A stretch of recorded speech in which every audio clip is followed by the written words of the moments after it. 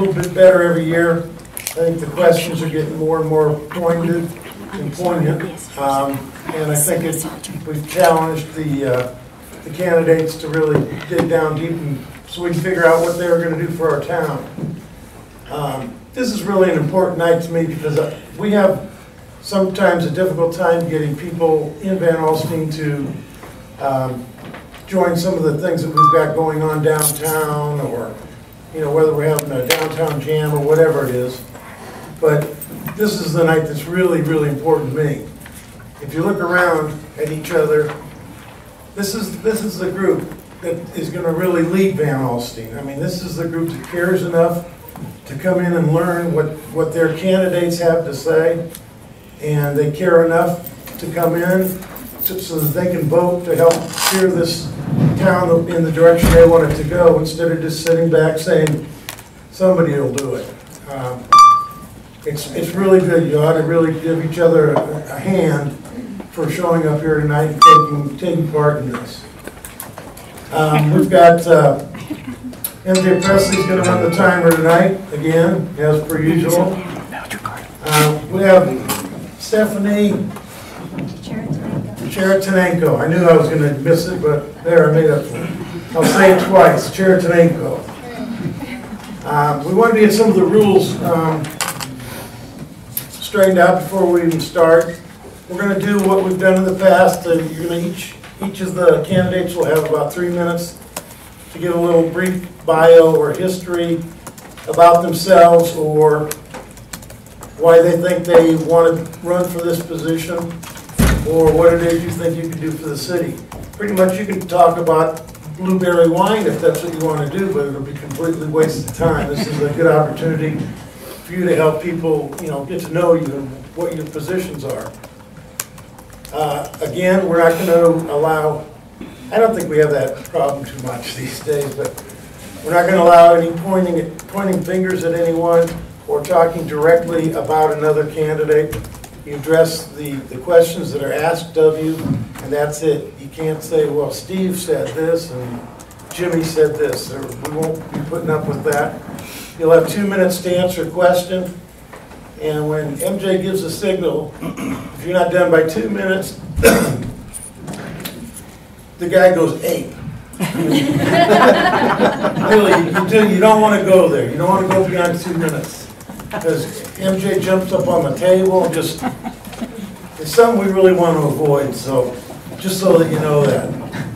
I think it's going to be a good evening. I've got the questions. Some of you have submitted questions. I'm going to go through them. We got a couple of people that are going to go through them. And we're going to put them in order that we can answer as many as we can tonight, so we don't have a whole lot of time to look at these. So in an effort to waste a little time, I'm going to introduce you to our mayor.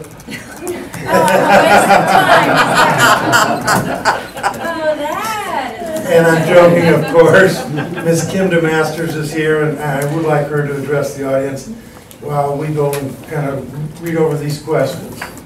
Thanks. Do I need to moderate already? I love to be announced as a waste of time. Anyway, I'm Kim DeMasters. Most of you know who I am. I was elected last May, and it's been an amazing ride for me. One of the things that I'd like to bring to your attention is that we have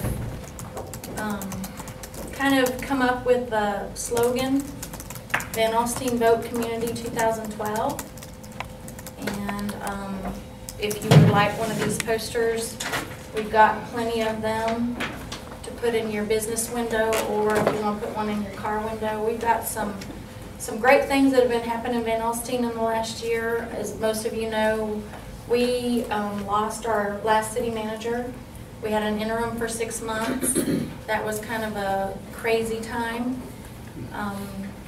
We have a new city manager, Philip Rodriguez, who has done an amazing job. He's taken us leaps and bounds in the last 6 months. Well, 5 months, I guess. And I'm sorry to say he's not here tonight. He's in a training. But if you can, some of the positive things that have happened since he's been here, if you can drive by most of our parks, Our parks are amazing right now, and he's updated our codes to where the new businesses that are coming to town, our ordinances, new business, it makes it a whole lot easier for new businesses to come to town to get permits, for residents that are coming to town to pay for their permits. He's just done some amazing things, not just him, but I mean the council with him in, you know, as the leadership. And I just would love to, if you haven't met him, take the time to go down to the City Hall and meet him. We've had some staff changes that have been really good. Our city police department has changed a little bit. Our fire department's changed slightly. And some amazing things are happening right now. It's really important, and I thank these gentlemen and lady here because it takes a lot of self-assuredness to run for a position. It takes a lot of time, and it's a very thankless job.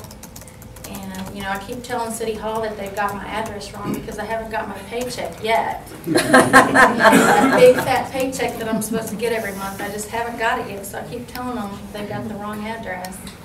But anyways, I just commend these gentlemen and this lady for running for this position because it takes a lot of time and a lot of gumption to do what they are out here to do. They are your voice.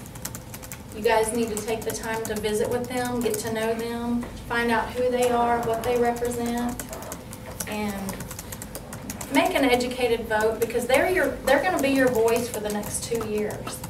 And you guys really need to take the time to get to know them. And I thank you guys for taking the time to be here this evening. And I just really appreciate you. Thank you so much. And Stephanie? Yes.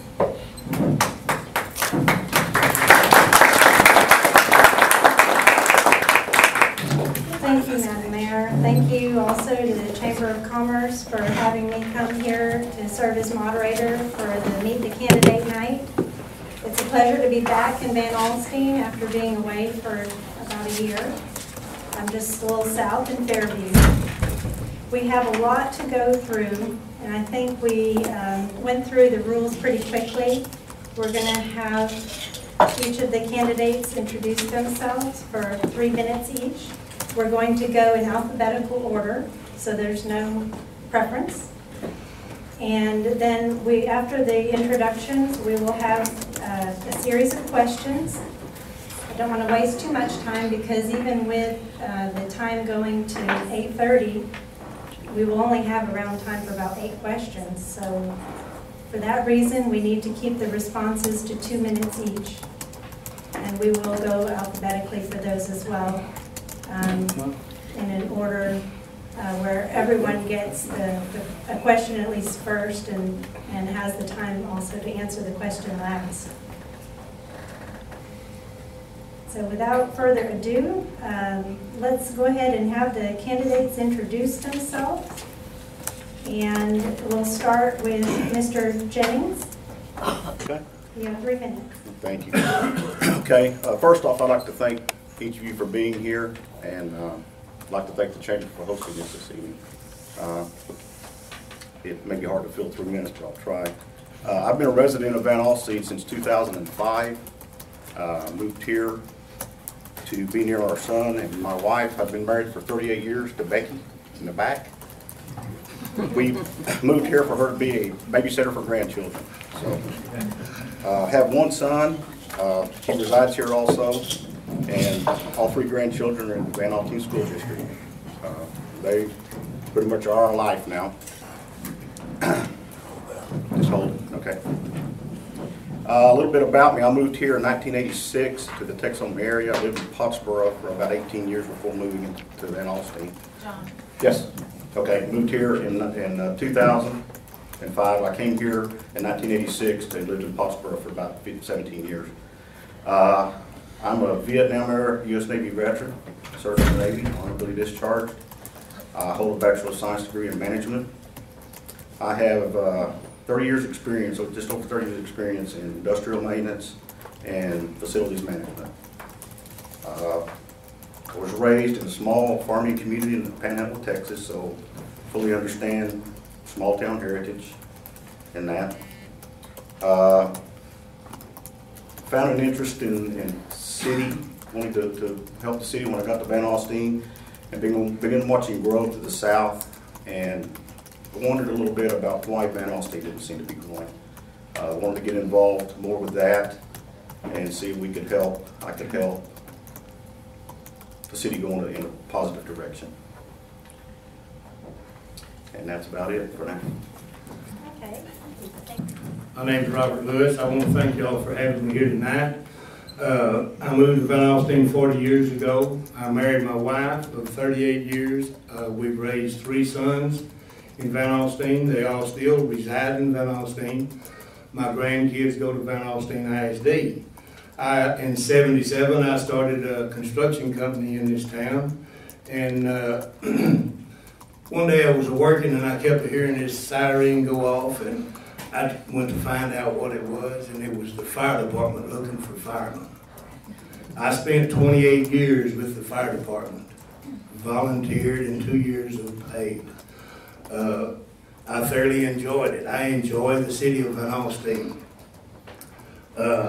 I was instrumental in getting the ambulance service established for the city of Van Alstyne and make it a combination paid and volunteer fire department. I was also instrumental in adding the living quarters and everything to the back of the fire station, along with the police department that we have at no expense to the city of Van Alstyne. So you can tell that I thoroughly enjoy the city of Van Alstyne, and I want to see Van Alstyne move forwards and prosper. Everybody's going to holler, well, can you fix my street? That's the key factor to Van Alstyne. Can you fix my street? You know, yes, eventually your streets will be fixed, okay? But it's going to take everybody working together. And I want to see Van Alstyne prosper and have what some of these other cities has, so it'll be easier for us to fix streets. And I hope by being a candidate and being able to serve the city that maybe I can help make that possible. Thank you. Okay, my name is Jim Smith. I'm running as the incumbent for the Van Alstyne City Council, Place 2. 2 years ago, when I made the decision to run for City Council, I found a spot in my mind in the future for Van Alstyne. I looked down the road to where Van Alstyne needed to be in 10 years. I've adjusted my thinking, mainly because of citizens' comments and concerns and their comments to me, but my course has stayed the same. I haven't flip-flopped. I still have a vision for where Van Alstyne needs to be, and it's not a quick fix.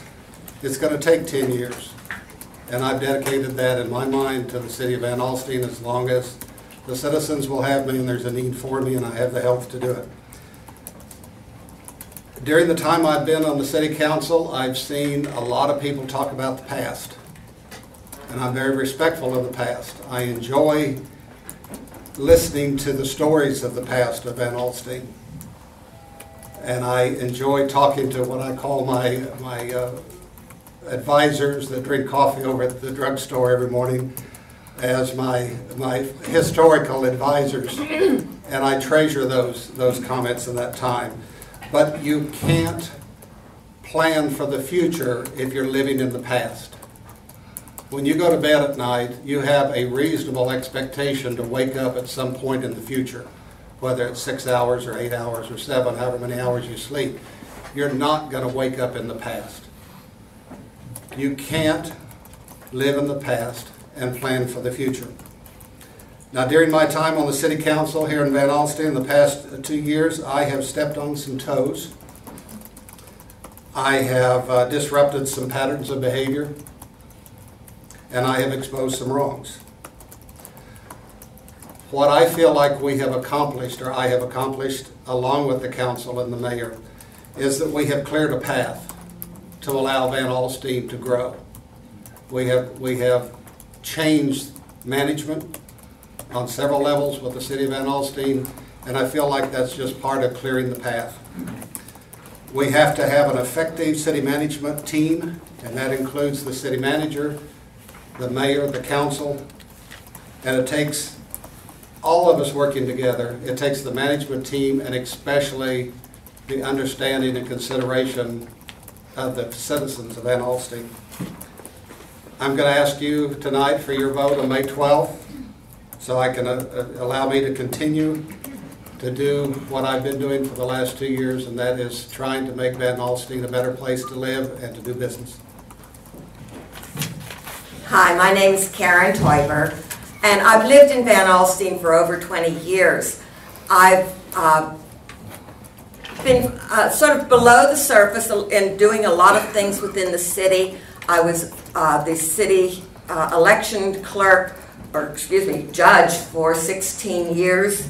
And then I've worked with teaching English as a second language in town and also in other outlying communities.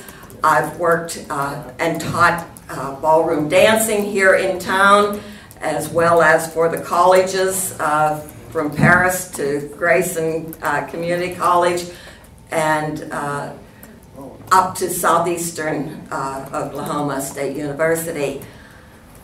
I've spent a lot of time getting ready for this position because I've been trying to find out just what does a city council person do. And to me, my goals for city council are that we have transparency in the council and that the citizens know what we're doing, that they can look at the budget, that they can see the minutes of the meetings, that they can also know, what is happening, get feedback from different decisions that are made. We need to know, and not just, the newspaper gives us some findings, but I think it's important that these things be online, that the checkbook be online, so that we are wide open, that everyone can see what's going on. I feel that it's extremely important that the citizens be able to approach a person and talk. I mean, just walking, I've been walking the streets, going from door to door, handing out literature, and people were talking to me about the creek, problems they have there, and too many police cars, and a lot of the problems that they're encountering that they would like to be taken up and discussed. So we need to make some changes, and I feel that being wide open to the people and accessible is extremely important. So transparency, accountability, having a good business environment, a friendly business environment, and also regulations that make sense. And that was brought home at one of the meetings where a gentleman was talking about the shed that he was trying to put up and what is compatible or that. So anyhow, time. I thank you and I ask for your vote. Thank you for the introductions all. I need to make a note that one of our candidates who's running was unable to be here today. He did phone in earlier today to mention that he couldn't make it. This is Adam Weiss. Mr. Weiss had to be out of town and so couldn't appear tonight. We're ahead of time, which is great, so it may leave some more room for questions. And I also, before we dive into the questions, want to give my own thanks for the participants here in the audience, that you would take today, the tax day. I'm sure some of us are very tired of having to go to the post office and submit it, but we have that behind us, so let us be re-energized by having another year to wait. So without further ado, because we may end up taking more times with questions, even though we're one short tonight, let's go ahead right in. The first question is this. In the years you've spent in Van Alstyne, what have you done in community service activity for the city? And we will start with Mr. Jennings, please. As I said, I moved here in 2005, and at that time I had built a home in Georgetown. Since my moving here, I became very active and involved with the city because of the home I built in Georgetown. There was issues there in regards to the HOA. There were some issues early on in around 2006 with the city. My first contact with the city was actually because of some discrepancies in water billing. Some of you in here may have been involved in that, I don't recall. In some of those dealings, I became very familiar with the city manager at that time, the mayor at that time, the council at that time. Began the efforts to help improve some of the conditions we had in Georgetown. Led the effort, along with some assistance from neighbors, to form a group that went and attempted to make remedies within the HOA. We went to the city, sat through several meetings with the mayor, manager at that time, I believe council members at that time, sat in on meetings, visited with the developers, hoping to find solutions to some of the problems we had, and worked for literally till today, still actively pursuing some of those efforts. That would be to the extent of what I've done here in Van Alstyne as far as community efforts and working with the city. Okay, thank you. As I mentioned a while ago, I was a volunteer fireman here for many a year. I also worked with the people that got in trouble in municipal court and was overseeing the community service workers from municipal court on Saturdays, so these people could work out some of their fines. And like I say, I was instrumental in building these facilities for the city. 28 years in the fire department's a long time to be volunteering and doing for the city. And that's about everything that I've done with the city. I did do a little work in public works for about 4 months while I was looking for a public works director. And I got out and worked with these guys just like I was part of those guys working by the hour. And, you know, if you're going to be a part of something, I feel that you need to get out and work with the people that's in these jobs. And I enjoyed working there, and that's about the stint that I have done for the citizens of Alstyne. Activity for the city. Thank you. I came to Van Alstyne 4 years ago on about June the 15th, somewhere around there, to visit friends that I had here in Van Alstyne. I had retired from a radio station. I've been on the air a couple of hours a day talking about community activities, political items, different events and concerns of that community. And I really came down here to visit, and 2 weeks later I went back and loaded everything up and moved to Van Alstyne on the 4th of July weekend. And I fell in love with the town when I first moved down here because of the small town hospitality and the friendliness. My intention was to just stay in the kitchen at what was called the rib joint at the time, and just mind my own business and be the kitchen help. And that's what I wanted to do, just to have a life that was much less stressful than I had had as a radio station manager. After I saw some of the things that were going on in Van Alstyne, I had met some of the city management people and listened to the citizens of Van Alstyne that were not happy with some of the things that were going on, were not happy with the response they were getting from their city management. I decided to take the experience that I had with political experience, the dealing with events and the different things that go on in city politics. I felt like I could contribute to that and to help, and that's why I decided to run. one of the things that I'm the most proud of that we've done with Bucksnort Barbecue is we have initiated a free Christmas lunch that we have from 11 to 3 on every Christmas day. Have a lot of volunteers that help with that. Last year we served over 250 people, and it is fun and rewarding to have an event like that that you can call your own. I've worked for different things, like I said, in the city. I was appointed as the election judge and did that for a total of 16 years. I was also appointed by a mayor way back to the LEPC, which is the Emergency Preparedness Committee or Council out of Sherman.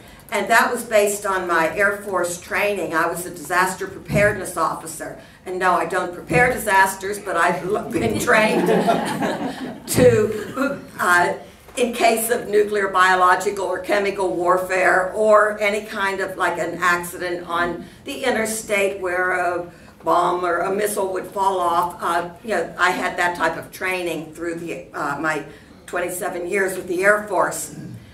And I've also, like I said, taught in the town, and I've taught another course that I've taught is poll watcher training, because I do believe in fair and honest elections. And so we have several coming up between now and the primary, but I think that's critical. So I think that's an important part of all of our elections.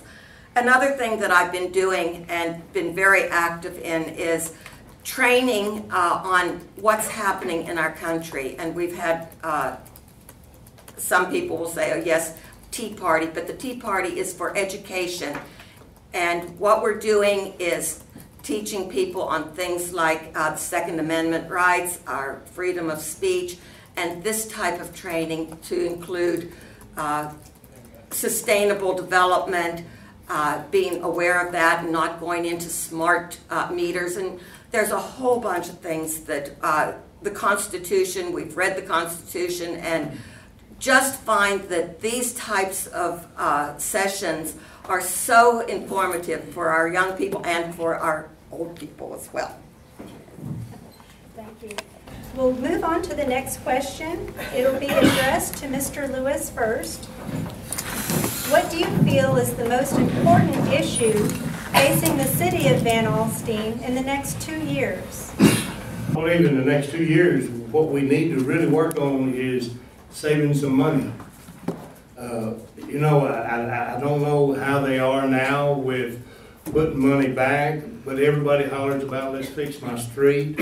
I really believe we need to save some money for a couple of years and get some money put back to where we can fix the infrastructures under streets and then fix the streets, and then they're fixed and we won't have to do it again. I wholeheartedly believe we need to work on financial issues, and then after we get the finances where they need to be, then we can open up and maybe do some stuff that needs to be done throughout the city. The most important thing for me is to have a set of plans. I was trained in this during my time in the Air Force. I was the Deputy Director of Plans for the Reserve Personnel Center, and I also was Plans and Procedures. And I think it's critical that we know where we're going, that we have a direction, not just do this here today and this there today, tomorrow, but have a set of plans that we can look forward to, that we have what we're doing immediately, what we'll be doing in the next 5 years, and then even a 10-year plan, that we can be going in a direction. And we have some situations, financial situations in the town, and getting ready for growth, I think, is so critical. And we can do this through planning. We need to become very business friendly and encourage people to come into the town, business people, so that we can get a basis for finances, that we can take care of some of the immediate needs and the future needs, that the city can grow and go forward. Okay. It's obvious to everyone, without me saying, that we live in a very unstable economic time. I deal with budgets daily, develop and oversee a roughly $4 million annual budget, and I know what the economy has done for the last 3 years particularly.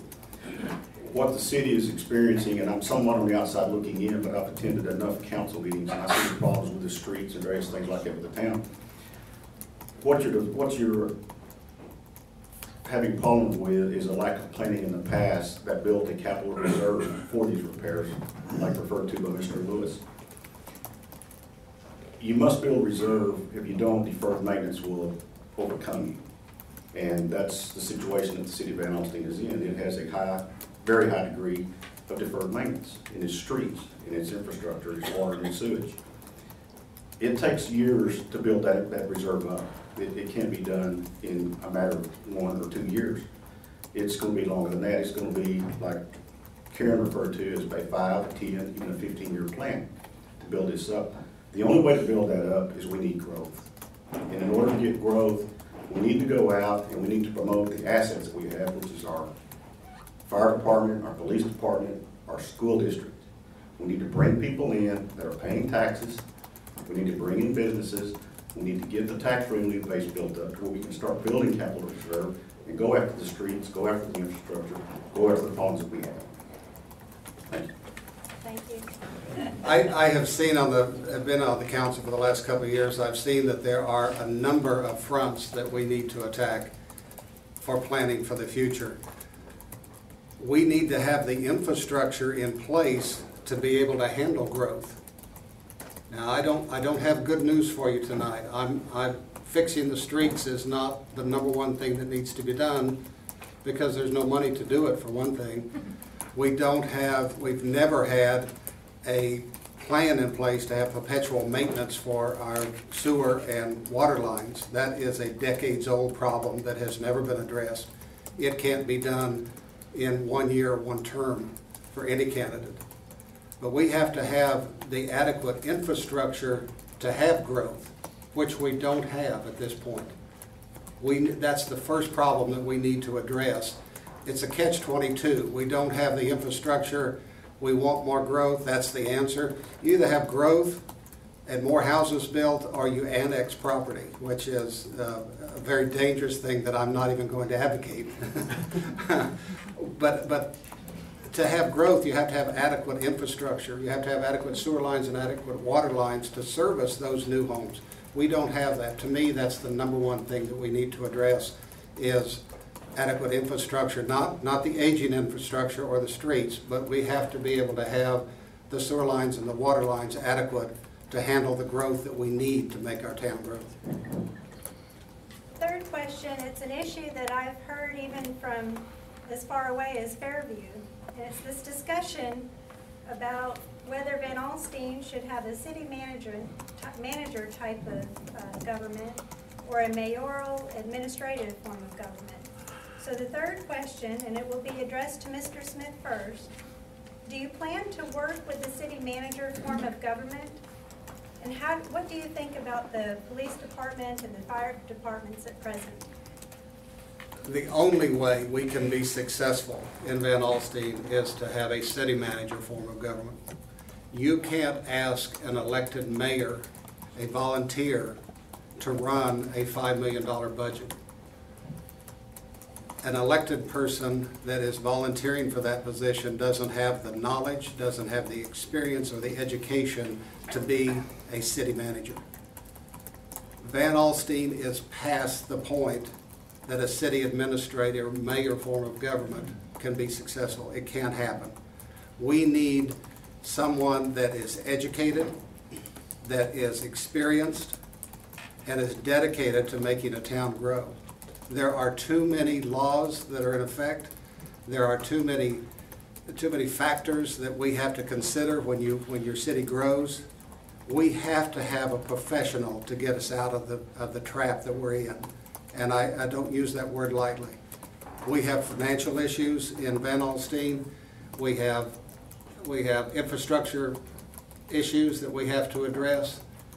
A city manager form of government is the only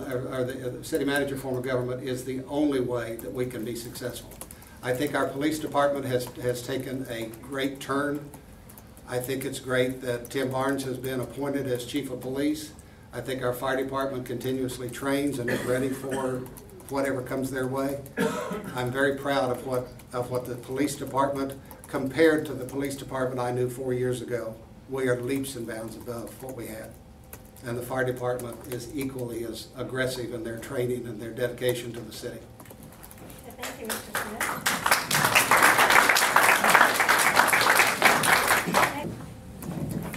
Well, when the issue was first brought up and the vote was taken about a city manager form of government, I supported it and endorsed it 100%. I have not changed my mind, nor do I waver in any way.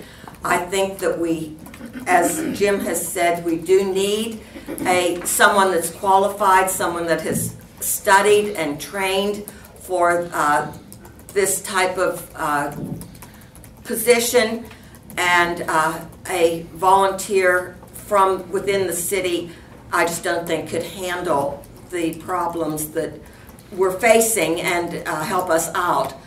Like I said, I endorse exactly what Jim has said, that it is critical that we have someone in place, and I think the individual that is there now is qualified. He has been doing a lot in just a very short time to improve things, or to get things on a road to success. As far as the fire and police department are, I have people coming to me saying, well, you know, we have too many cars. These are things that I'd like to look at when I get elected, to see just, you know, are there problems that, minor things that can be changed. And you know, salaries has been also something that I've been confronted with. So these things need looking at, and working with the city manager, I think we will conquer these situations in time. I fully support the city manager means of the city of Van Alstyne.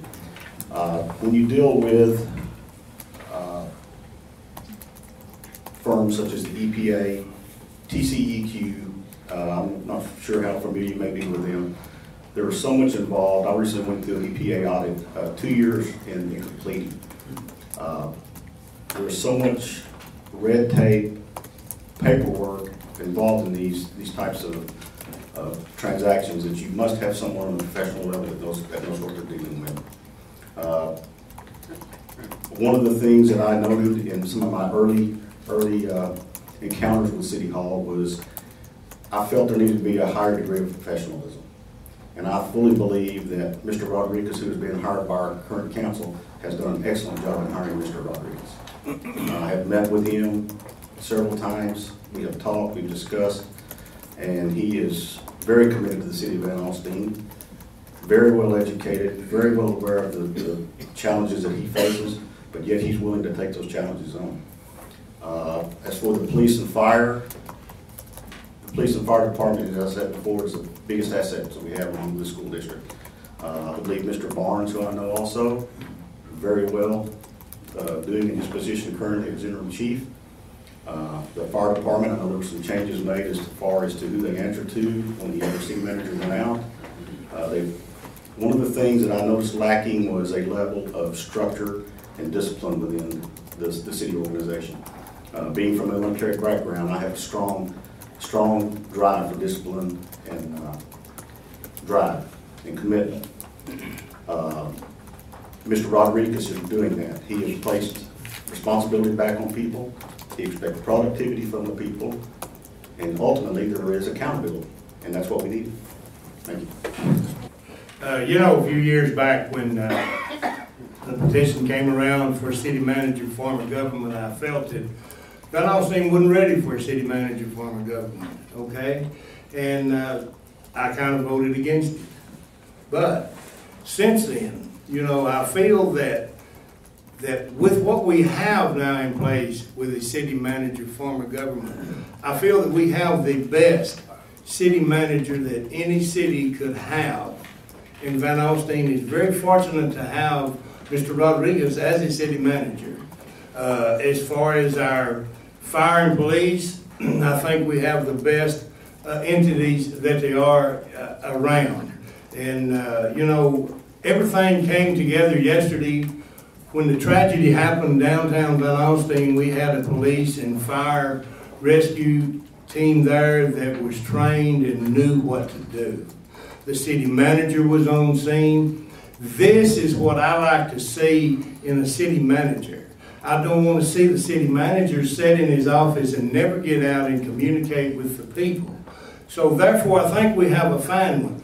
Our police chief in the past didn't communicate, but the one we have now, you see him out communicating with people.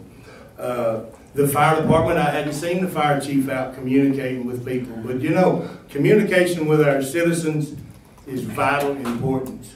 You know where your police and fire and your city manager stand, and we do have the best facilities that money can buy. We have a great city manager, a police chief, and a fire chief. So, you know, we need to get out and kind of meet these guys and understand why they do their job. But we have the best that we have to offer is in Van Alstyne. Thank you. The next question we have will be addressed to Ms. Toiber first. And it has several components, so I'll go through it a little slowly. As a city council member, what's your plan as a team member on taking Van Alstyne into the future? Or as I like to call it, your position in terms of wanting to bring in new business or to keep it country? And we'll start with Ms. Toiber.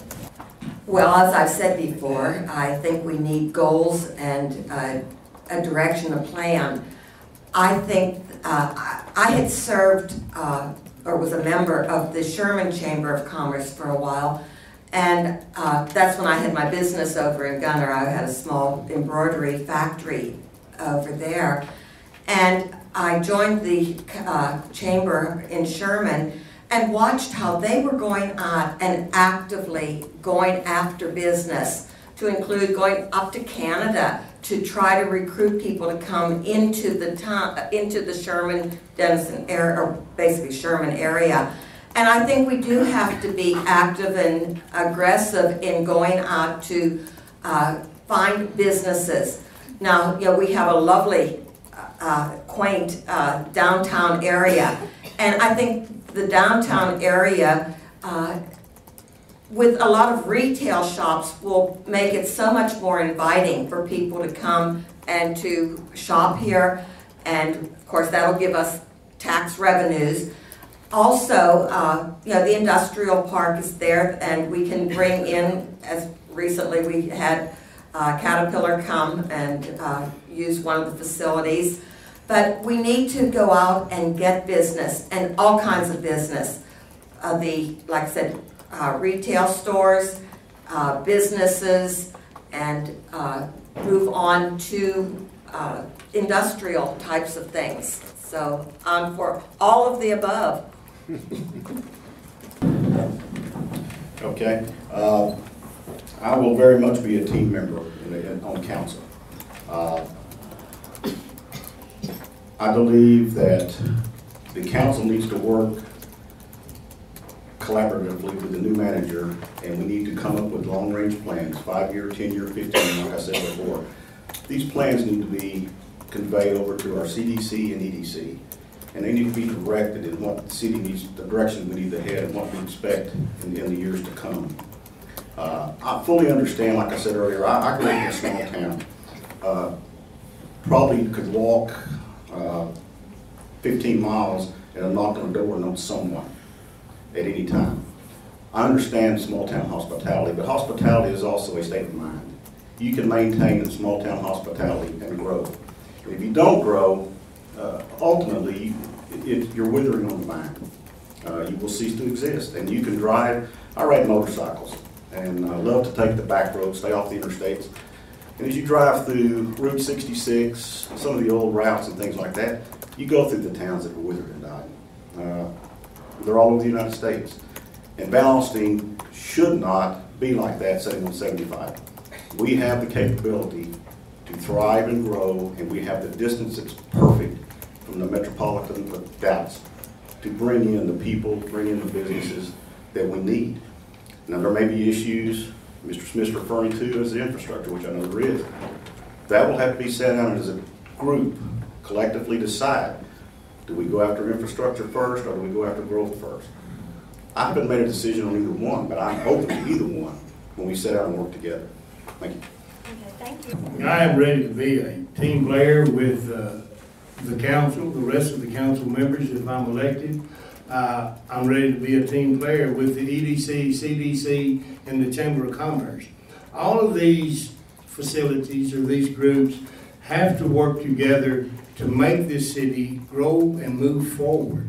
And I don't think in the past that has happened. You know, we teach our kids sports and they learn how to play together. Sometimes the grown-ups don't play too good together. So I think that what we've got here is all of these organizations are fine organizations, but they're not working together as a team. So if you put everybody together as a team, like you would a firefighter in his fire station, everybody trains together, everybody breaks bread together, everybody works together. That's how you're able to save structure fires. You're able to save the people's structures and their lives because you work together as a team. So yes, I believe a team player is very important to the City Council of Van Alstyne and be a team player with the rest of the organizations to move this city forward. Thank you. That if everybody works together and you make a little growth come to Van Alstyne, we have to go out and recruit that growth to get it here. You know, if we don't work together to get it here, then it's not going to grow. I mean, it's simple as that.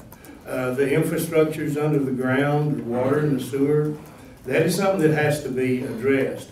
The city does charge an impact fee for that type of facilities. If that impact fee money was put back in a place to where nobody touches it, then we'll have money to work on our infrastructures. But it should have started years ago. But since then, with the new city manager, I believe that the infrastructures should be put into a deposit in the bank by themselves to correct the infrastructures under the ground. Thank you. I agree with the candidates about a combined effort with the money that is being dedicated to the EDC and the CDC. That's 1/4 of our sales tax. That's a 1/4% goes to each entity. I think that money, combined with the help of the chamber and funding by the chamber and the city, could step us up, ramp us up to have one individual that could do more for the city as far as promotions and going out and seeking people and not waiting for somebody to come here looking for something. As I've said, the infrastructure is something that has to be there before you can build houses and build businesses. You have to have that. So that's an important thing to do, but I think the combined effort under a more of a single management has been mentioned by our city manager. The EDC, the CDC, and the city, and with the help of the chamber, we can do some amazing things. We can draw people in. As far as keeping it cosmopolitan or country, I'm obviously going to vote for country. We still have to have cosmopolitan. We still have to be able to attract people to live here and to come here. But I happen to have a business that's patronized by the folks that come from Dallas on the motorcycles, that want to come into a little place that's hometown, that is a lot of them refer to as a hole in the wall, the sole proprietor type business. If somebody comes to my store and the door's unlocked and they come in and I'm not there, they usually know to go to the drugstore because I'm probably over there drinking coffee. That's the Mayberry effect that I want us to keep, and the people of Van Alstyne are the ones that make it country. Is something that will clarify what all of you in some ways have alluded to. You've all kind of stressed the need to have a long-term plan, 5, 10, maybe even 15-year plan that that the council and government as a whole are working toward. And this is a big picture question before we get to some nitty-gritty details. But what would your vision be for Van Alstyne in 5 or 10 years? And for this, we'll start with Mr. Jennings. Okay, in 5 or 10 years, once we sit down and develop a plan, the budget is the most critical thing. Not knowing for certain the budgets and the percentages that's set aside and allocated for the various departments and things like this, I can tell you firsthand that in the budgets I work with, utilities are a tremendous cost. The city, I would think utilities would be somewhat significant in that we're lighting the communities, we're pumping water. We need to look at the utilities and means there that we can produce some cost savings. One area that I know that I have not been involved with, but I have been involved in the past, I have been involved with the city, I would say, is wastewater treatment. Tremendous amount of water can be, a tremendous amount of money can be spent in wastewater treatment facilities. I've worked within those facilities for 30 plus years. I think in 5 years, I think we need to look at streamlining the budget, looking at where our greatest expenses are, seeing where we can produce some savings, seeing where we can start saving for the capital reserve that we need to build, and make the first 5-year goal to establish some type of a capital reserve where we can start then working on the infrastructure and going in that direction. I'll follow up with that question. If the candidates could say maybe 1 or 2 areas where they see potentially saving in the budget as they answer that question. Specific programs or areas to cut? I think I touched on that. I think you need to look at some of your areas such as utilities and water treatment. There would be some hard decisions made, and I would need to look at it, but healthcare. I know for a fact healthcare is a tremendous cost in budgets and in labor. There's numerous areas that you need to start looking, and there'll be some difficult decisions that may need to be made. I make them now. Some of them are very, very hard to make. Some of them harder to make than others. Some of them at times affect people's lives and become very difficult. But you have to look at everything. When you get into the situation that I feel the city is in, as far as infrastructure and the things we need to address, nothing can be set aside. Everything will need to be looked at as far as cost savings. Thank you, 10 years. In 5 to 10 years, I'd like to see Van Alstyne with some nice paved streets and, and some curbs and gutters put in them. But it's going to take a whole lot more than my imagination to make this happen. I would like to see Van Alstyne with a few more businesses, a few more rooftops to help some of these budget items that we have. I believe it can be made possible in 5 or 10 years to have some more businesses in Van Alstyne to help pay some of these expenses in rooftops that pays taxes. And that's what we're lacking. You say cut items. At this time, I couldn't really tell you what we need to cut without studying the budget. It's been about 9 years since I looked at a city budget. But the first thing people wants to holler is, why do we have 10 police cars? Can't we cut some of those police cars? Why does the fire truck have to go with an ambulance every time it makes a call? Well, you go to cutting from these 2 entities, and guess what happens? People lose their lives. So now we're looking at health care here. Do we really want to cut? And that's the first 2 places that people's going to complain we need to cut. But just as sure as the world turning, if we cut it, we're going to have problems. So I think we really need to look at other items before we go to cutting our public safety and our fire and EMS. And that's for a bunch of people, you'll hear it on the streets every day. Why do we have so many cop cars? We have to have them, okay?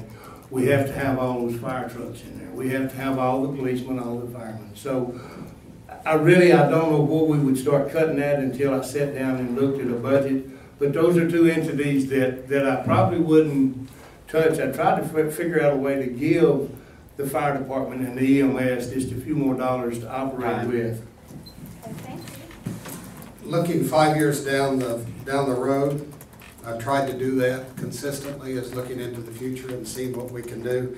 One of the things that I don't think we asked our city manager if he had the ability to do is to juggle. I think we should have asked him that, because that's what it's going to take. Van Alstyne spends almost $1 million a year on bond payments. Our tax revenue from property tax is about $1 million.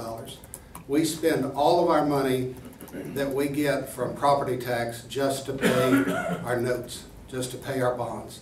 And those bond payments are scheduled to go up a substantial amount every year for the next 5 years.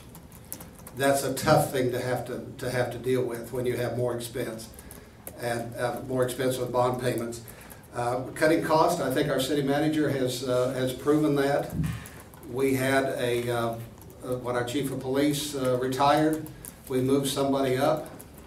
His position, Barnes's position, was not filled. We're saving about $90,000 a year or more on that position.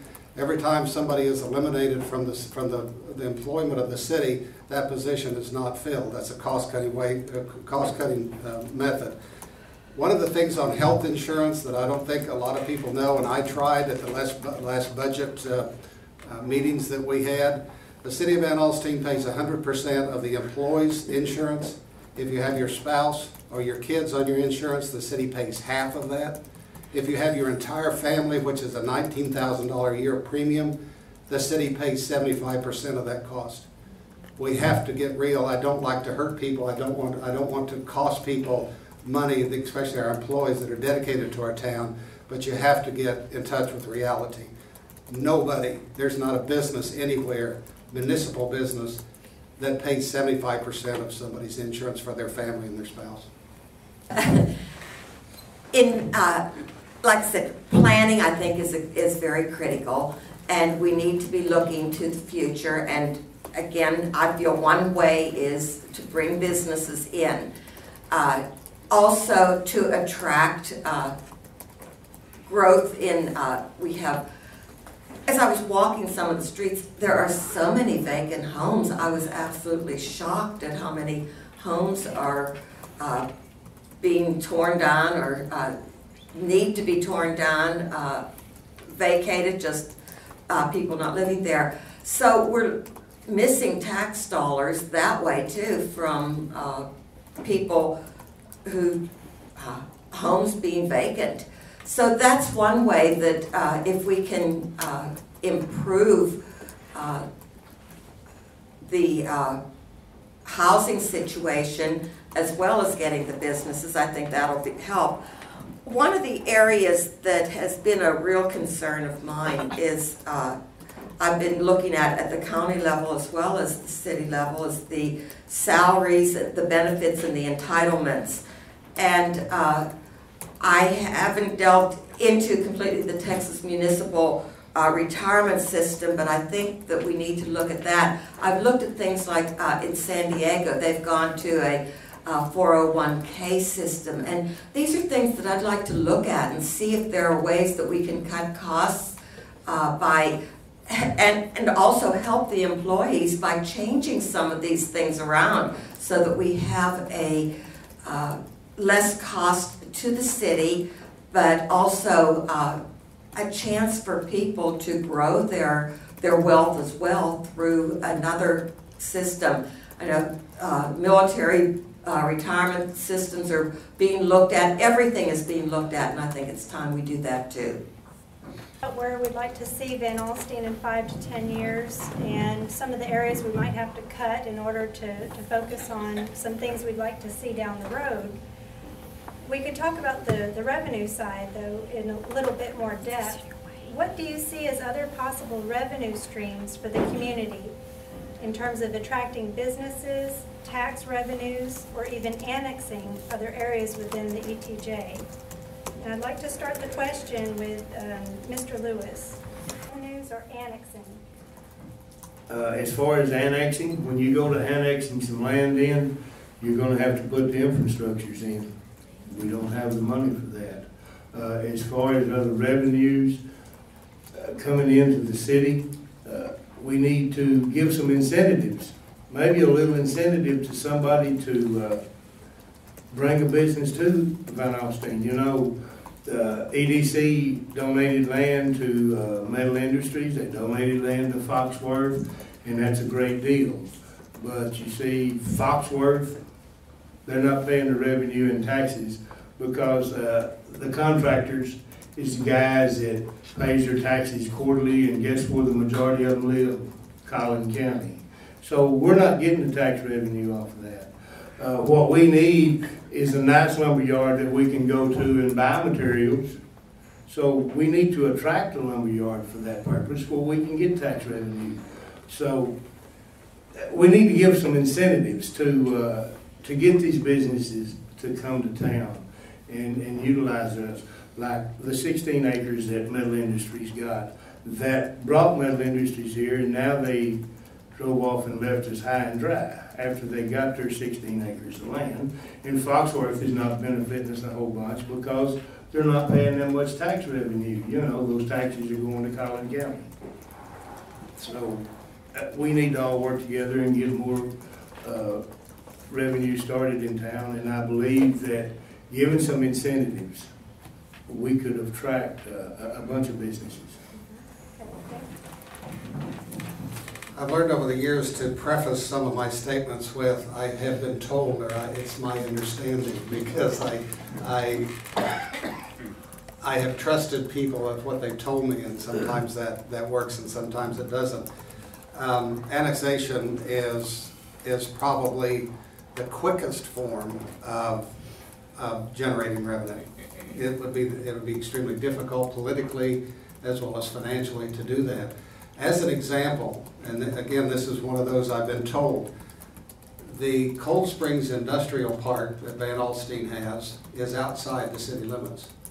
Mr. Swift, the head guy from Caterpillar, was in my restaurant the other day, and he said, we're going to add $5 million worth of value to that building. That's going to increase your taxes that we pay to the city. No, it's not. The industrial park is outside the city limits. That is, and that's attractive to businesses to be outside, so you don't have to pay the city property tax. So it's a good draw. But that is an example of, it's great to have that company, and they're going to have 75 employees there that, fortunately for me, have to eat lunch somewhere. And I've tried my best to develop a relationship and a friendship with them for them to do that. But we have to have a combination of several factors. One, increasing businesses is the fastest way. Increasing rooftops, but we still have the issue with infrastructures that we have to provide for those. Well, I've been saying all along, I think we need to bring businesses in. It's, you know, over the years that I've lived here, I've noticed one place will open and another place will close, and it's just been no growth. And some of the things that I've heard are that people don't support the restaurants, people don't support the businesses, and consequently small businesses can't exist without people going to them.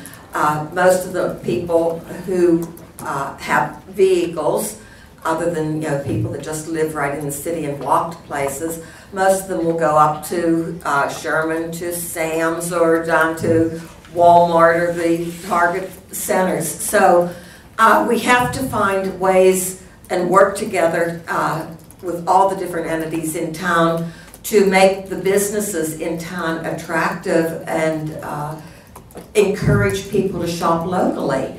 So as far as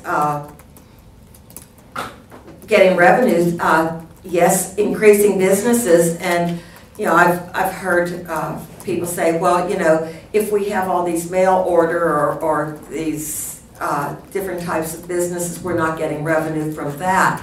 I haven't checked that out. I don't know what the thing is, but I think we do need more businesses that actually sell things.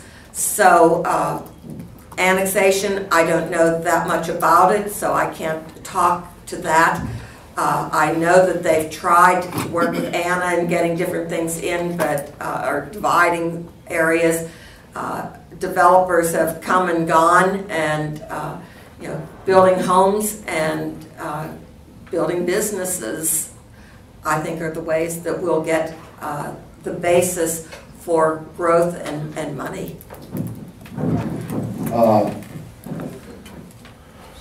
What I envision is, and I touched on it earlier, I think we need to build with the assets we currently have. We have a tremendous school system. Karen made reference to empty houses. We need to work on putting people in these houses to get families in here paying on the tax base. It's not adding to the infrastructure, the homes already exist. We need to go after a demographic of 25 to 40 with school-age children and put the younger families in here. We need to go after business. The business we need to go after is businesses such as O'Reilly, AutoZone, Premier Pond, businesses that went to Anna and built that don't put a load on your infrastructure. They are businesses that bring in people that add to the tax base, but they don't add to the burden of having to support the infrastructure like a restaurant would. Not to go against Ms. Redder, we need restaurants, but you don't have the. You may go hungry. We don't have a load of the grease traps, food preparation, some of those things. Stay with what we have. We have some homes we need to sell. We need to draw small businesses that don't load the infrastructure. That can be done without annexing. I'd have to learn more about annexing. Don't know enough to even speak on it right now. But would think that would be one of the last things we would do to draw business. I think we have the assets to draw businesses and families now and build from that point. We're going to get much more specific. The general questions are passed, and I hope we can maintain our civility through the next round. For some of you, it might be a nice wake-up. Again, keep in mind that I do not make these questions and to remain impartial throughout. These questions come from the Chamber of Commerce, and of course those that have come in, several of you have turned in questions. If we got to them, we're reading them. So now we're to the nitty-gritty. The first question will be directed to Mr. Smith. And how do you perceive the current status of our police and fire and city manager positions and salaries, and as well as results? Now, we've gone into the positions somewhat already, but with regard specifically to salaries and results. As being part of the council that hired our current city manager, we pay him, his salary is $89,900. That is a fair salary based on budget, city size, the number of employees. That's a very fair salary that we have for him. He has saved us more than his salary just since he's been here. He started on the 28th of November of last year. He's already saved us more than his salary will be for a year's time. He is very effective at what he's doing. The price tag that we have on our chief of police right now is appropriate, I think. It is much less than what we were paying a former police chief. Now you talk about the salary, which was the salary for the city manager is $89,900. There was a term that our interim city manager, Denny Wheat, used as the fully loaded price. That's the cost of Social Security, insurance, retirement, all of those things that go into that. We were paying $106,000 for our former city manager. We're paying $89,900 for the city manager that we have now, and he's done a job 10 times better than has been done in the past, in my opinion. We had a chief of police that his salary alone was in excess of $95,000 a year. That has been reduced down to somewhere around 60-something, and I'm not sure the exact figure. I think our fire department, we noticed in the last budget go-around that our fire department, in proportion to other city employees, is underpaid, and we took a step to add money to the salaries. As a side note, our fire chief took that $22,000, I believe it was, for salaries. He took none of that himself. he gave the entire amount to his employees. Okay, well, I think the city manager's salary is fair, and I have seen, changes in the short time that he's been here, which, shall I say, the former city manager, I think, we didn't see those types of results in the 5 years that he was there. So I think that Philip Rodriguez is, his salary, he's earning it, and it's a fair price. The fire chief, I don't know what he earns, so I can't say whether it's fair or not. The police chief, like Jim mentioned, one gentleman has not been replaced, and Lieutenant Barnes is now our acting chief, and I think that his salary is somewhere around $68,000, and I think that's comparable to the surrounding communities. From what I've heard, I haven't seen all the facts or figures, but I do understand that there are a lot of high-paid. At least I've been told there are a lot of high-paid salaries, and these are, we can take care of some of this with benefits, and as we look at what the retirement and other benefits and entitlements are, that these things can be taken care of. So I think that answers the question. Yes, to the best of your ability, I believe so, without having all. Salaries is one of the hardest things to talk about anytime you're looking at budgets and decisions that need to be made. I would never be, I wouldn't say, I would never be a proponent of going in immediately and cutting salaries. It may be something you would look at and consider, but in doing that, you could do so much damage to the structure of your city, the morale, the productivity, a lot of things that Mr. Rodriguez is working on how to build. There are several other things that can be done, and I have been involved in. I work with Mr. Steele, who's sitting here in the audience. We had our retirement cut 50% by our employer 3 years ago. It doesn't affect you immediately as far as your take home. It affects you long run in your retirement, but it's some things that can be looked at that can assist in your budget preparation and things you're doing without being detrimental to your lifestyle at that moment. There are other instances where furloughs are oftentimes administered. Furlough, for those who may not know, is everyone is looked at salary-wise based off of hourly rates, and each one is required to take 3 days off a year without pay. Various things like this could be looked at to help you through your budget constraints as you go through these times. But just to go in and cut salaries can be very demoralizing. Not a good decision to make. To go in and just cut staff is not a good decision to make. I think we need to let the city manager that we've hired come to the council with proposals that he has in these areas and let the council make those decisions. I think he has the expertise and the education and the knowledge to do those, and we're supporting. I don't believe that I would really want to have the city manager's job for $89,900 a year. Okay, and if y'all will watch Mr. Rodriguez, he's going to start losing a little bit of hair because he's going to pull it out. I wouldn't do the police chief's job. You know, you can stand over there and say, well, no, you're not going to shoot me. That don't mean they're not going to shoot you. I don't care how much money you put out there. Your fire chief, I believe that he, from my understandings, he might be just a little bit underpaid. I think he's doing a great job.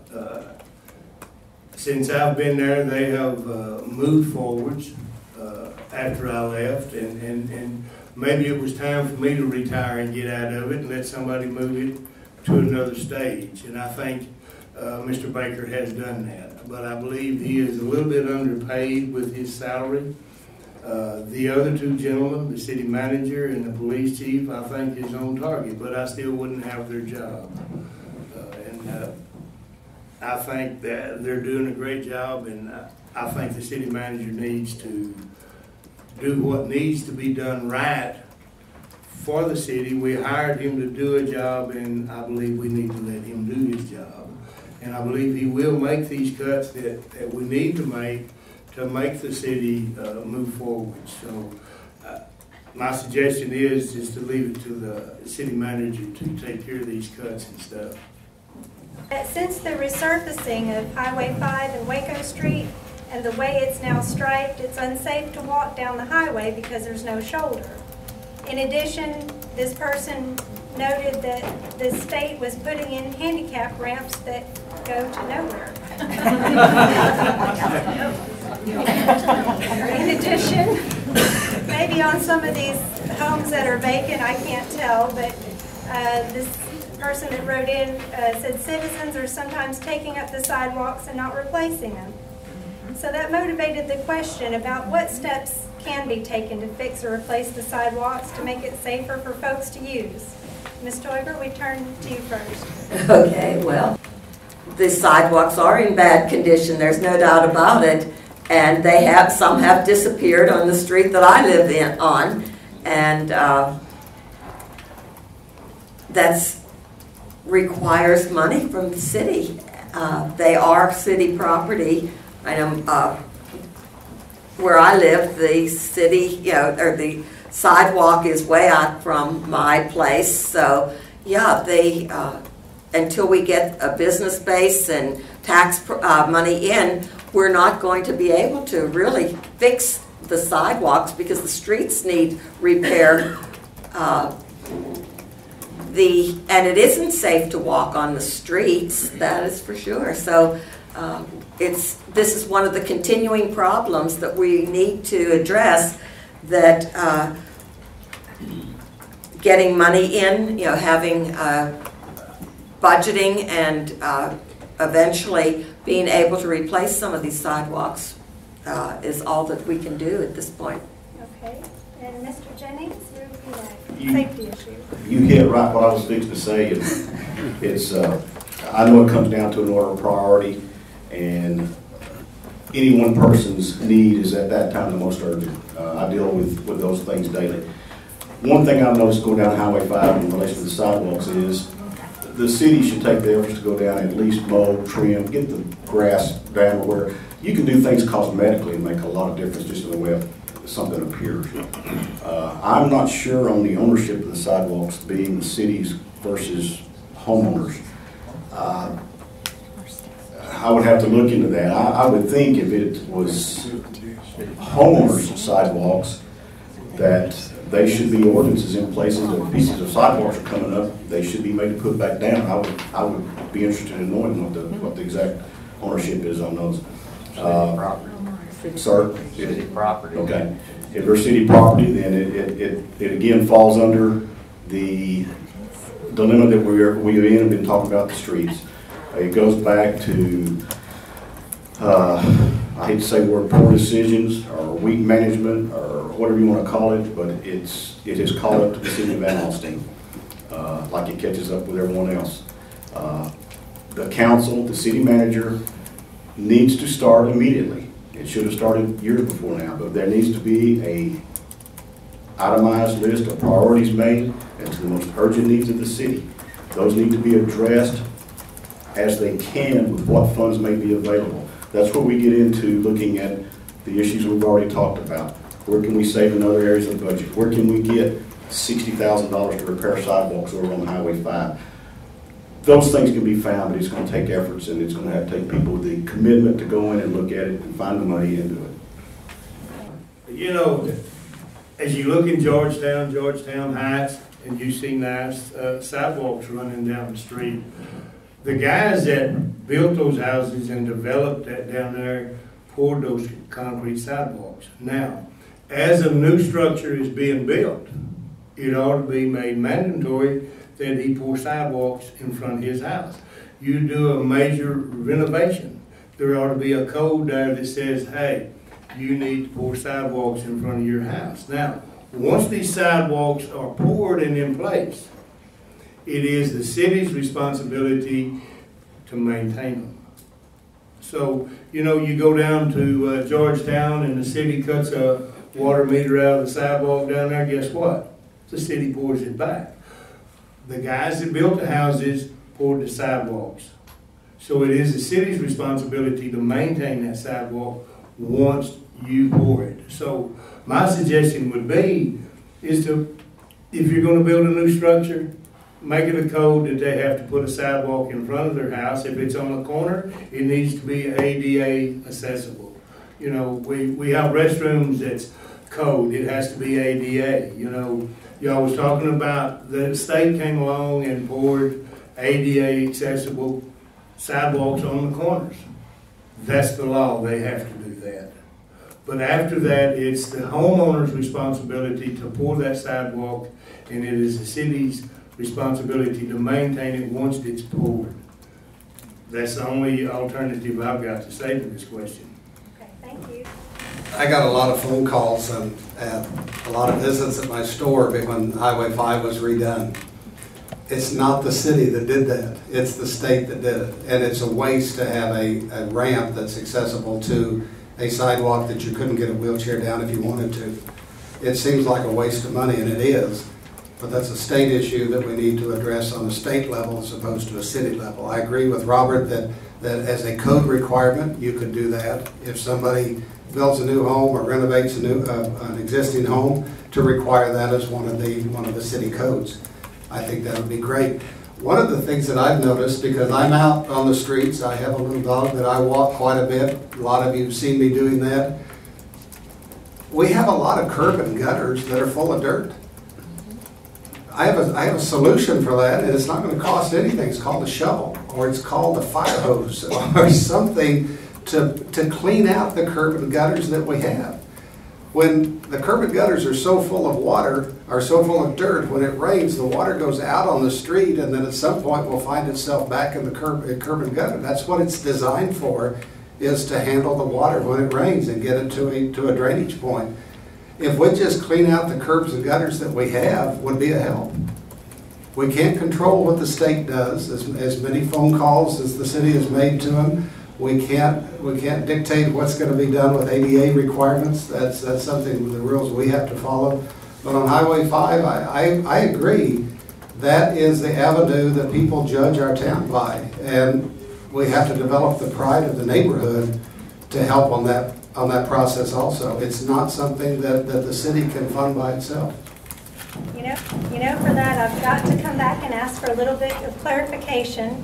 You mentioned the shovels and the fire hose, but who exactly would be moving those? Would it be the business and homeowners?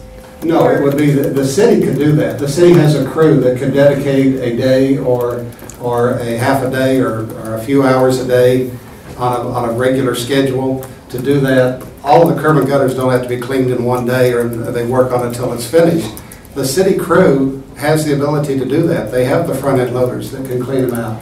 I jokingly said the fire department could wash them out, and I understand now that there's an ordinance against that, because you can't just push the dirt on down the street. You have to deal with it at the time. So the city would be responsible for that on a timely basis. Okay. The next question takes us to protecting and energizing our historic downtown in Van Alstyne. In particular, the motivation for the question comes from telemarketing businesses that are coming to Van Alstyne and that want to come to Van Alstyne. The person that sent in this question noted that they don't provide inviting retail storefront, nor do they pay sales tax. In addition, the retail and service businesses are mutually beneficial, whereas telemarketers are seeking to buy several storefronts in a row, and they may not be as inviting as other types of retail businesses. So with respect to telemarketing businesses, the ones that have moved in and those that may be coming, what would you do to help protect the historic downtown from them and to further energize the downtown area. And this question will first be addressed to Mr. Jennings. Okay. Like I referred to earlier in small town hospitality, I think, hospitality is a mindset and growth can accommodate hospitality. I do believe, though, historic downtown areas should be maintained as a historic downtown area. That is part of that mindset. Without knowing the ordinances and restrictions currently involving downtown, it would be, I think, in the interest of the city to make sure that we do protect those areas of town. Telemarketing, while we would welcome that type of business, there should be an area for that, not necessarily in the downtown. The downtown areas to me should be your barbecue. It should be a malt shop. It should be an antique shop. It should be a museum. It should be areas to promote your town and the heritage and what the people are living in Van Alstyne for. Telemarketing can go on the other side of 75. They can come over here where the Sonic is and where the college is over here. Like I say, they would be welcome, but there's an area they need to be in. I think that's something that the city should promote. I think we should promote a historic downtown. We should build a historic downtown. We should. Pardon? Yeah. Pardon me? We have quilting Does he? in a historical house in downtown. I go to Eureka Springs and some of these areas, and it's I go because my wife likes it, but it draws a lot of attention and it brings a lot of people in, and you have the old folksy art type events going on, and it's wholesome and it's good, and I'd like to see things like it in downtown Van Alstyne. Okay, thank you. I believe the majority of y'all have noticed downtown how the parking is. If you put telemarketing in downtown, our historic downtown buildings, guess what? You want to go to his barbecue place, you can't get there because they're parking there. So that's going to take up all the parking downtown. We're not going to be able to park downtown and go to Bucksnark Barbecue and eat. Senior citizens is going to have problems getting in to the senior club around there. So my take on all this is let's keep telemarketing out of downtown and make this a historic downtown. So when our people go down there, they can find a place to park. It's hard enough to find a place now. Imagine 3 or 4 telemarketing companies being downtown Van Alstyne. There's going to be no parking for us to go to Bucksnark or the elderly to use the SNAP Center. So I don't believe that we need telemarketing downtown. We've all heard that term slippery slope, and I think that's what you start going down when the government tells you what you can and can't do with your business. My idea is a supply and demand. You can buy office space or you can rent office space in an area that's less expensive than it would be downtown. But we have to create an environment in our downtown that makes it desirable to be a part of there. We have, I noticed the other day when I was walking on the street that we're talking about with the Walker building up to Nacho Mama's, half of the businesses are empty. I think we need to concentrate on getting those businesses full and getting somebody in there and create a demand for the business and the buildings that are downtown, instead of restricting and telling people what they can and can't rent their property for. I think that would be a dangerous thing to do. If we create enough demand for that property where we can charge more for it and have a better income for the investment that we have, would be a better approach to it than to ask the government to step in and restrict what you can do. I've always had a philosophy in business that if you have something worth coming to get or to buy from, people are going to find a way to get there. It may be a little inconvenient, but if you have a product that is worth having, people will find a way to get there. But we have to create a demand for the businesses in downtown so we can get more people down there generating sales tax. Subject's been pretty well covered. But I do think that there is a problem with the parking, and one thing the city could do would be to require them to provide parking spaces so that for the telemarketers who are working there, and allow spaces for the businesses to have people that they can come and go, and not block businesses or the senior center or the the restaurants and that. But as far as ideally, I think it would be nice if they telemarketers were in an area, since they don't generate a lot of sales tax for us, that they would be elsewhere. And also that would help keep this town like we want it to look, country and quaint. And I know when I lived in Gunner, I would bring people that came to visit me over here because it was the Wild West look, and it was like, you saw in the movies, and you could run from house top to house top or business to business. And I think we'll lose that if we start having telemarketers there. So yes, we can do some sort of a parking restriction for them, but I'm not sure if we can stop them from renting, buying, or opening. Question I think we could answer in kind of a bullet form, because we've touched on this theme already in terms of repairing the sidewalks. But we did have a question specifically with regard to any plans you have to repair or patch the streets. Not to patch them, but actually to do a long-term, repair. Do you have any quick feedback you'd like to share with the audience with regard to the street situation and doing repairs? How much of a priority is it for you to push for that sooner than later? And we'll start this question with Mr. Lewis. Patching and repairing the streets is a necessity, and I believe that the city has already started to begin to move forwards when they bought the new equipment that they have down there. I believe they're waiting on some guys to get some CDL driver's license where they'll be eligible to drive this truck that will patch potholes. Once you get this truck in place and get it to working, I believe our streets will be better to ride down with a little patch and repair, and maybe get us through another 2 or 3 years to save money. I see nothing wrong with patching the streets. They're doing the best they can now. They put chat in them, and yes, that's really not the best way to patch a pothole in the street, but I have to hand it to our public works director. If you complained about your pothole, he did put something in it. Okay, and I'm one of these guys that complained, and I got chat put in my pothole, but it sure is a whole lot nicer than that big pothole.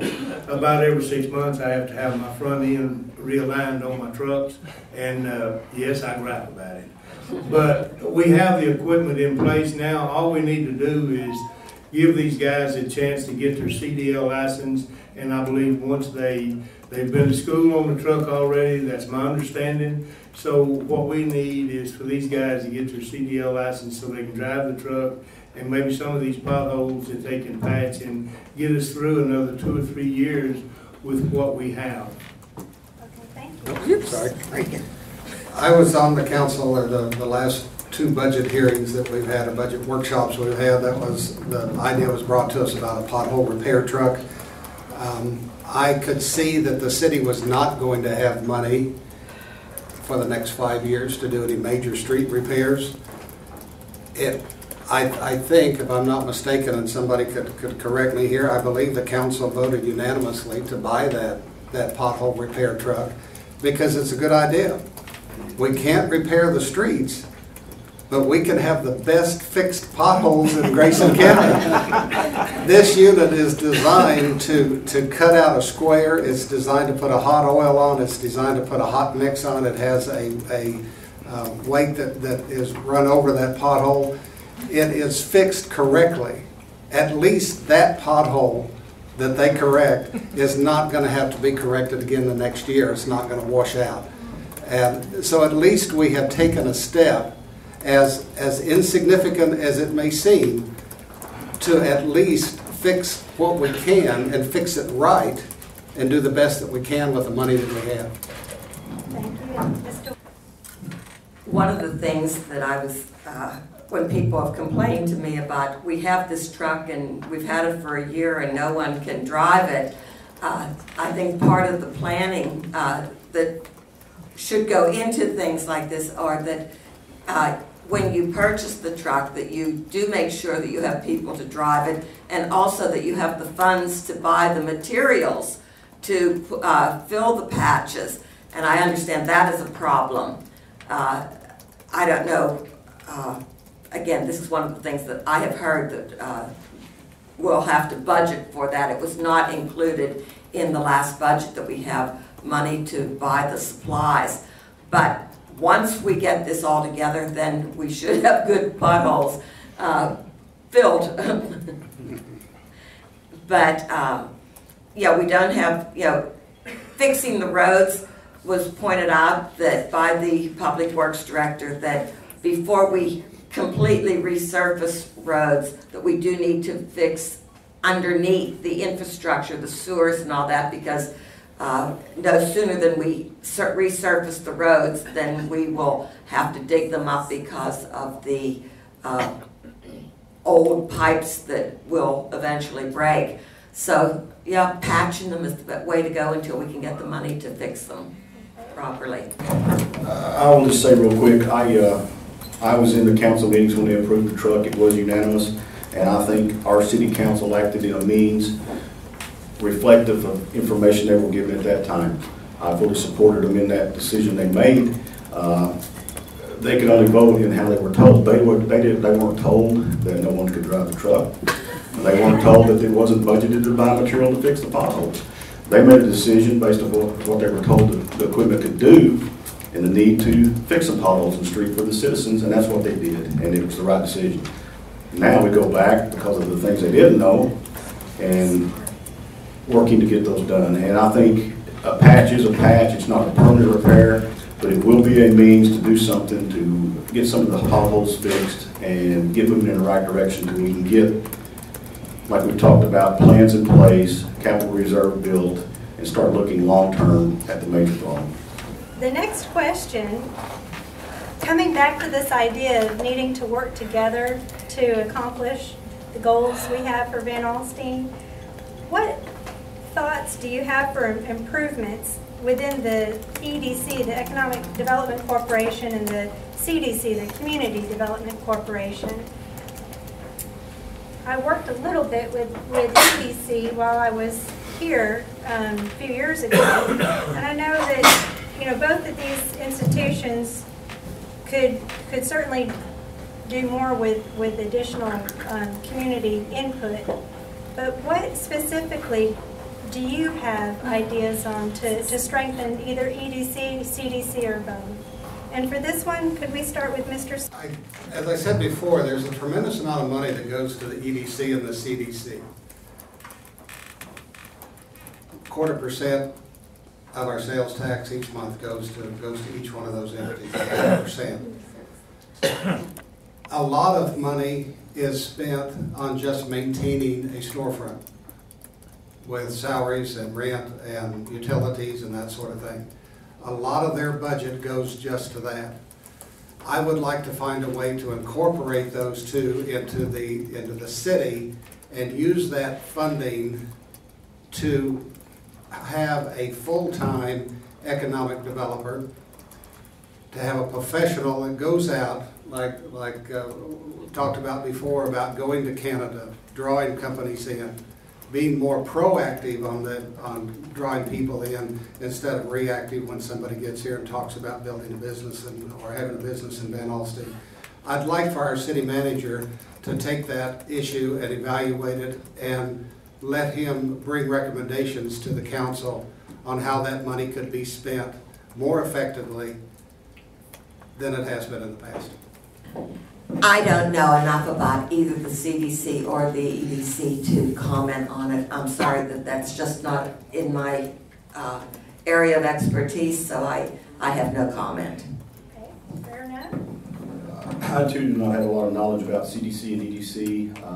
Know names of some people who serve on those committees, do not know anyone really personally.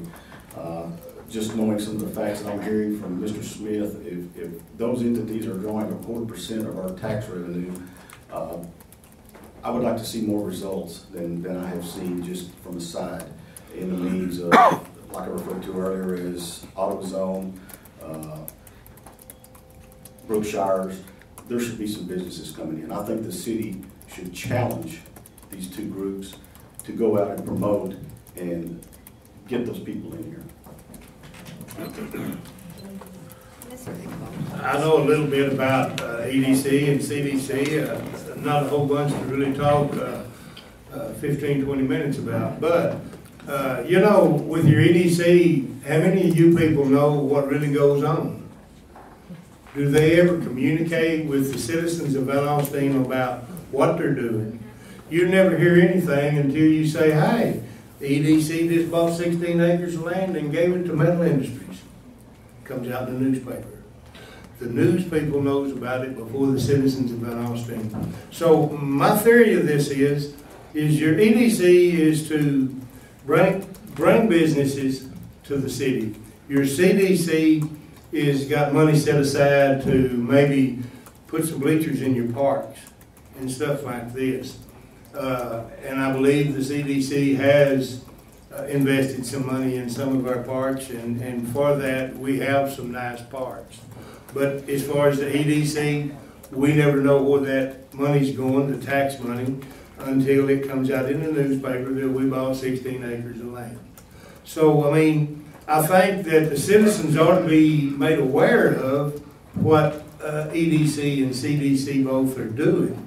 And I think that the EDC needs to work real close with city manager. Like I said earlier, your Chamber of Commerce is another avenue that can help bring businesses to the city of Van Alstyne. So we can't just pick on EDC and CDC and all of this. We need to put everybody together and get those businesses to town. But I would like to know what's on the minds of EDC and CDC before it goes to the newspaper. So we'll close on a question that has to do with other communities and what they're up to. Is there a community that you feel is doing things better than Van Alstyne? If so, which one? And have you contacted their leadership to find out what they're doing differently? And this one will start with Ms. Toiber. I know of a few that I wouldn't want to go to. But I'm not aware of anyone that's doing anything better than Van Alstyne. You know, we have our problems, but I think we do try to work together to solve them. And like I said, things are progressing now. So I don't see any of the other communities around that I would want to move to or be a part of.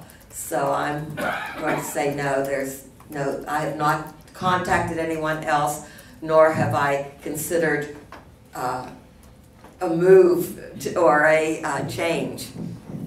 Okay, thank you. Mr. Jennings? If you look at the communities doing something better,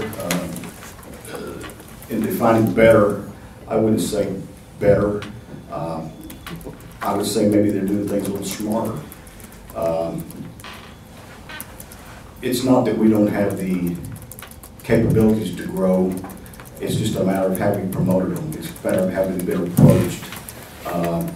Would I live in Howell or Anna? No, I'm happy here in Van Alstyne. I think we need, as I've said before, we need to promote what we have. We need to do it better. And we need to do it smarter.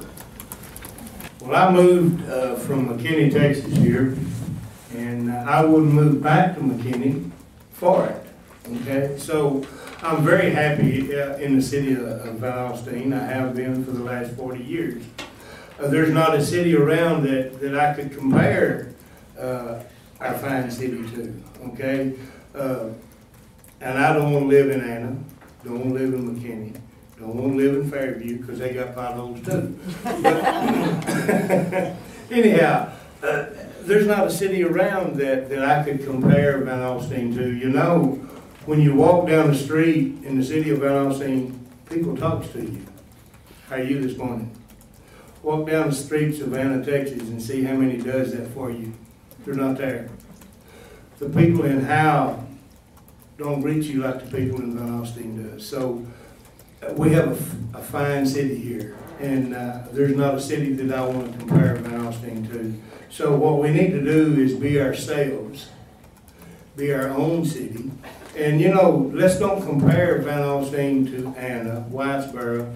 I've heard people compare city employees' salaries to Whitesboro, McKinney, Garland. Wow, let's be Van Alstyne. Let's pay the price that we need to pay and let everybody else worry about their prices. And no, I wouldn't trade Van Alstyne for any of these cities that I have mentioned. Thank you. To avoid.